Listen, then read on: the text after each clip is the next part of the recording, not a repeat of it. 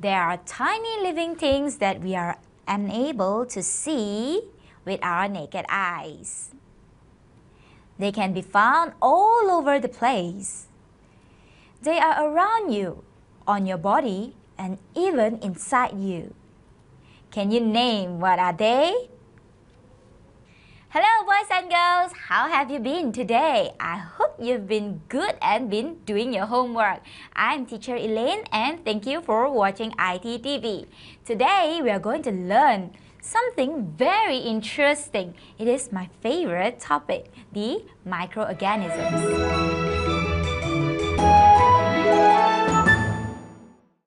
Welcome back boys and girls. Now today we are going to start off a little different.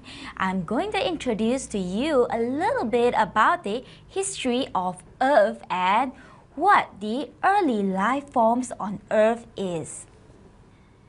Earth itself is about 4.6 billion years old. There was no oxygen in the atmosphere during the early period since Earth existed. The early Earth was hotter than it is today. For its 200 million years or so, the surface of Earth may have exceeded 100 degrees Celsius. Wow, that must be really hot. In addition, the planet was frequently bombarded with meteorites. Under this condition, free water could not exist. Water was only accumulated as Earth cooled. How fast Earth cooled is unknown, but it has been hypothesized that there were a form of life which existed when Earth was still fairly hot. Wow, in this hot, very hot environment, can you guess what life form existed then? Well, these early life forms were able to tolerate heat. They are the heat-tolerant bacteria. Now, like we have mentioned, the Earth started off with no oxygen and no accumulated water. So, how does this oxygen come? The cyanobacteria. Look at how cyanobacteria looks like. Well, they contribute a lot to our environment. Cyanobacteria first appeared on Earth about 2.8 billion years ago, accumulating oxygen in the atmosphere during its photosynthesis. Well, during the photosynthesis, which emits oxygen, the accumulated oxygen then leads to the formation of ozone, protecting the environments from direct radiation from the sun that could have killed some other life forms. Evolution slowly occurs over billions of years until we have what we see today: animals, plants, and other living things. Microorganisms.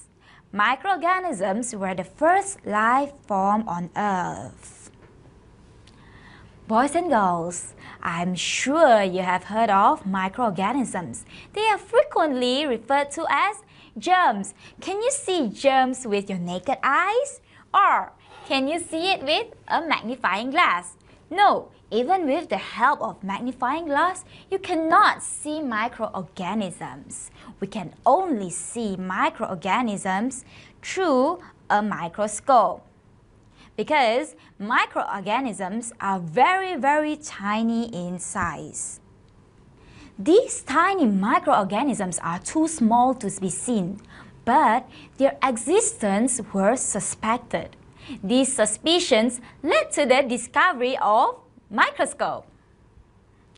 Robert Hooke was the first to describe microorganisms, and he invented his own microscope. This is a drawing of the microscope used by Robert Hooke in the year of 1664. However, the first person who ever saw bacteria was Anthony van Leeuwenhoek. This is a picture of Anthony van Leeuwenhoek's microscope invention. Well, the microscope now obviously do not look like that anymore. It looks more sophisticated. It looks like this. This is an example of one of the various types of microscope. Now, I'm going to introduce to you the various types of microorganisms which exist on Earth. First, when we study microorganisms, we study microbiology. The study of microorganisms is called microbiology. Well, microorganisms are categorized into different categories. There are bacteria, there are viruses, there are protozoa, and there are also fungi, yeast, or mold. Bacteria. These are viruses. These are examples of fungi, or frequently referred to as mold. And these are protozoas. Like human beings, microorganisms are made up of cells. Well, bacteria is a type of microorganisms. So, bacteria, they are unicellular. When we say uni, it means one. So, unicellular means one cell. So, bacteria is made up of one cell. The other types of microorganisms are the fungi, or better known as mold. Let's see, is fungi made up of one cell, or are they made up of many cells? Well, I have a diagram here for you. The fungi, they look like these. Can you see that they are made up of more than one cells? Look, they are divided into many different cells. So fungi are multicellular. They are made up of more than one cell. Well, yeast is also a type of fungi, right? But yeast, they are unicellular because they are just made up of one cell. These are different individuals of yeast cells, okay? Remember that. What about virus? Well, boys and girls, virus, although they are categorized under microorganisms, but virus, they are non-living things. Viruses are non-living. Virus is also not made up of cell. They are termed as acellular particles. They are not cell and they are non-living. They are non-living because they cannot produce on their own, alright? We'll see how later. But first, we'll look at where microorganisms are found. Well, microorganisms are practically everywhere. They are on everything that you touch, the air that you breathe, and they are also even on your skin. The study of bacteria is known as bacteriology. Well, bacteria, they exist in many different shapes and sizes. Take a look at these. Like from just a drop of water, you can find various different shapes of bacteria. Bacteria can exist in rod shape or bacillus, or they can also exist in coccus shape. Can you see the round shape? Yes, they can exist singly, just a round shape, or they can also be arranged in a chain. These are streptococci, alright? And they can also be arranged in a bunch. Well, they look like a bunch of grapes here, right? Yes, and there are also bacteria which exist in the shape of a comma shape, alright? And they also exist in spiral shape. We call this the spirillum bacteria. Now, I'm going to show you some pictures of how bacteria look like in the slides. Some bacteria may even glow in the dark. This is a picture showing you of an example of bacteria found in the soil. Bacteria can also be found in water. Well, you know that bacteria can be found in water. Now you understand why you have to boil water before you drink them? Yes, to kill all the bacteria present in the water. Bacteria can also be found in the air that you breathe. Well, the air, it is contaminated with so much different kinds of bacteria, and some bacteria, they are harmful to humans' health. Well, diseases like pneumonia and flu, these diseases are caused by microorganisms present in the air. Bacteria can also be found in contaminated food. Well, these bacteria may cause you to have food poisoning, which may lead you to have symptoms of food poisoning such as diarrhea. Bacteria can be obviously found in feces. This is why you will have to wash your hands every time after you come out from the toilet. Well, like I've told you just now, bacteria can also be found on our skin and also inside our body, right? So this is a diagram, a picture showing you how the intestinal bacteria look like. These intestinal bacteria, they may be beneficial to our intestine, aiding us in our digestion. Some bacteria can live in extreme environments. These bacteria are termed as extremophiles. Extreme environments. What do they mean by extreme environments? Do you know that? Like we've learned just now during the history of Earth, bacteria was able to live in the Earth during a very hot condition. Remember, they are heat tolerant bacteria. Well, bacteria can also survive in very acidic conditions and also very cold environments and also under very high pressures. The hot springs. In places so hot like in the hot springs, you can also find bacteria. This is a picture of a boiling hot spring in Yellowstone National Park. The orange-red coloration is caused by dense colonies of photosynthetic cyanobacteria. Now you understand why the hot spring is colored orange in color? It is because of the presence of cyanobacteria.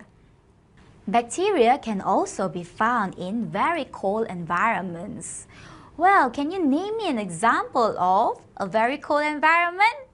Yes, the Antarctica. The extremophiles or bacteria living in extreme environment can be found in very cold environments such as the Antarctica. Now, so much about the bacteria. Now we'll finally move on to protozoa. Protozoa. They are usually found in ponds, lakes, and rivers, especially in dirty waters. Here are some pictures of protozoa. Well, some protozoa, they feed on or they eat bacteria.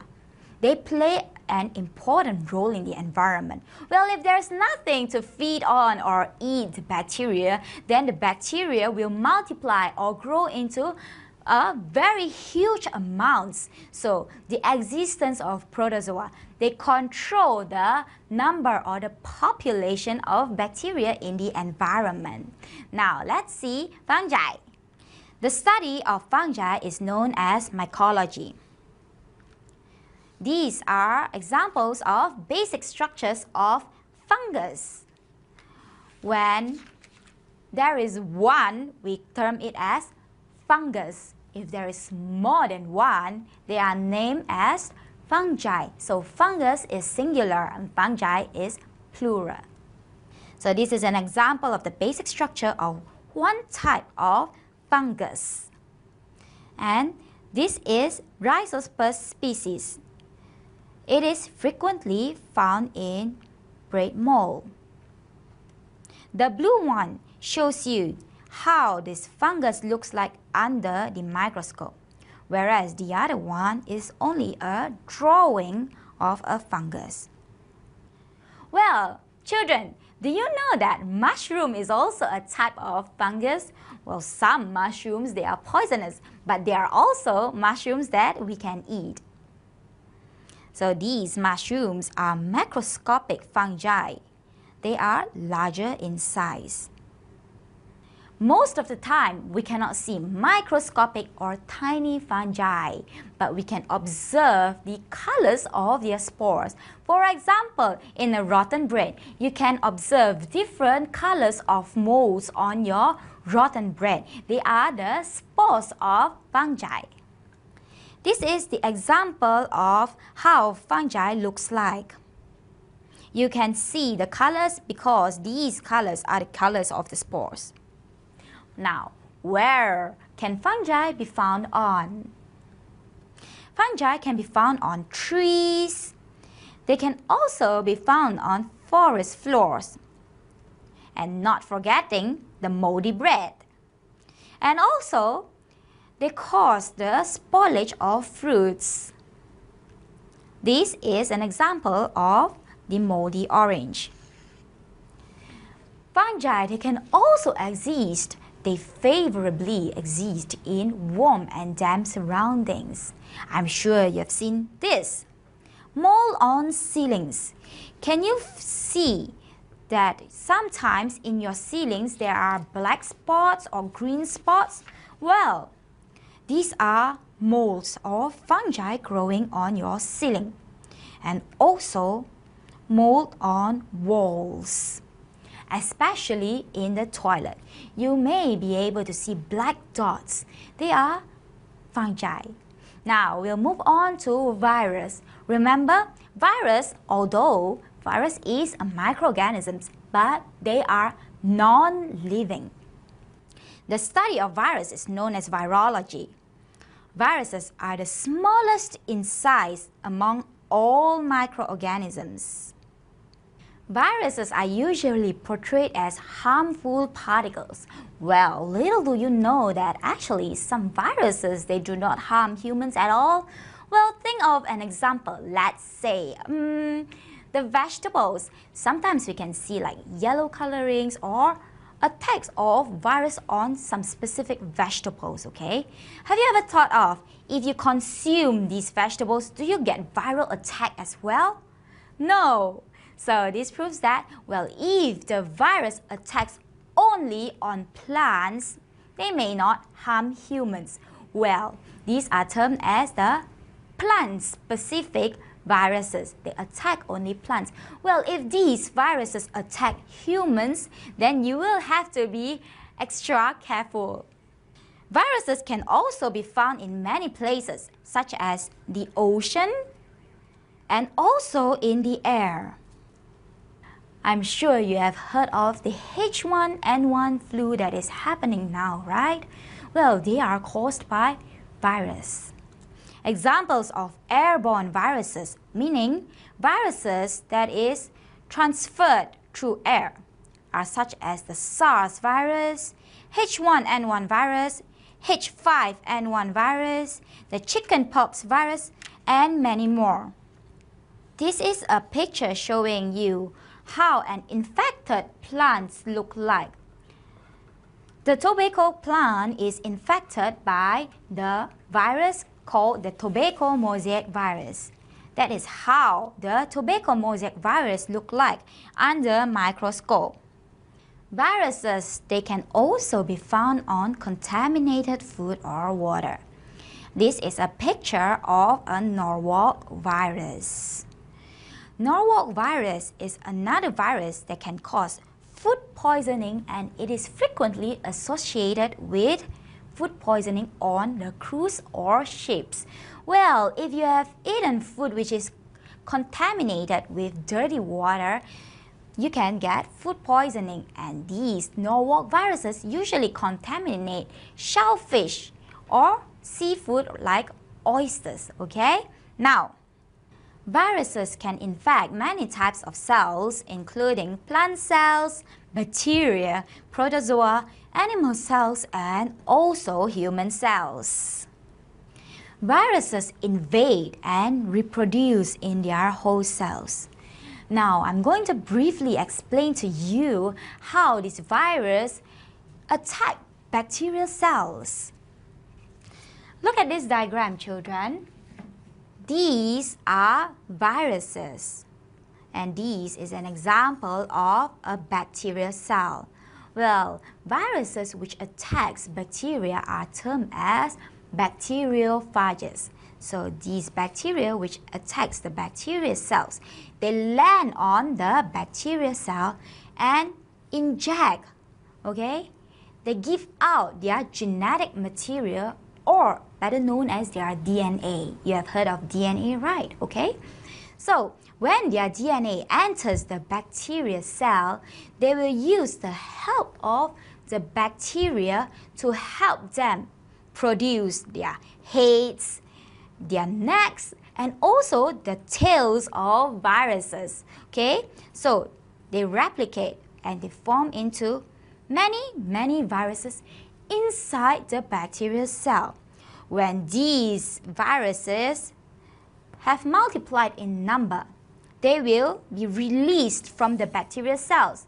Well, then, in order for them to come out from the bacterial cell, they will have to break or lyse the bacterial cell open, killing the bacterial cell. So now you understand how dangerous these viruses are. Now we have learned about so much on microorganisms like bacteria, fungi, protozoa, and also viruses. I hope you have understood what we have learned today. Now we'll move on to the exercise section.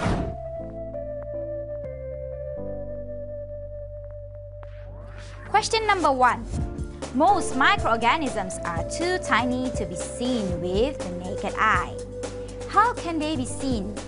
A. With spectacles, B. Through a telescope, C. Through a periscope, or is it D. Through a microscope? The answer is D. Through a microscope. Which of the following is the smallest group of microorganisms? Is it A. Yeast? Yeast is also a type of fungi. Or B. Virus? C. Bread mold? Bread mold is also fungi. D. Mushroom? Mushroom is also a type of fungi. So the answer is B.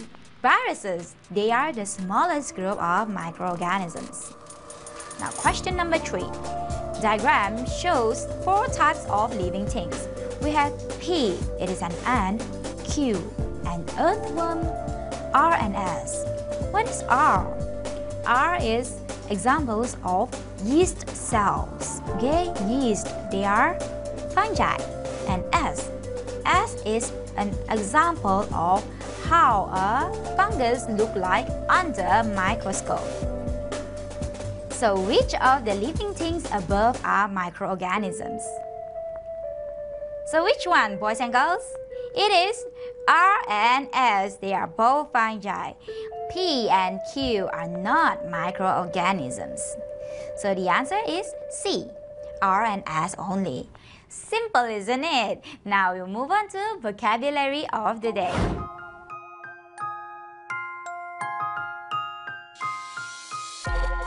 Chicken pox, cha-cha.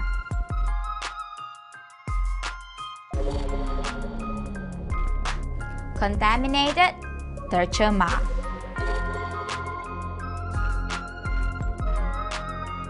Infect, menjangkit. Microorganism, microorganisma. Are you anticipating for the trivia for today? Now let's see the trivia session. Do you know that the probiotic drinks you consume contain millions of the bacteria Lactobacillus casei live culture? This is an example of the probiotic drinks that you frequently purchase. These bacteria are actually good for your intestines and aids in digestion. Can you see? They will proliferate or live in your large intestines and aids in digestion. Now you have learned so much about microorganisms today. Interesting, aren't they? Okay, I hope you know how to name examples of microorganisms. Microorganisms are such as bacteria, protozoa, fungi, and viruses. Remember, bacteria, fungi, protozoa, they are living things, okay? But this virus is a microorganism, but it is not living, alright? Okay, thank you for your time, boys and girls. I hope to see you again soon in our next lesson. Bye-bye.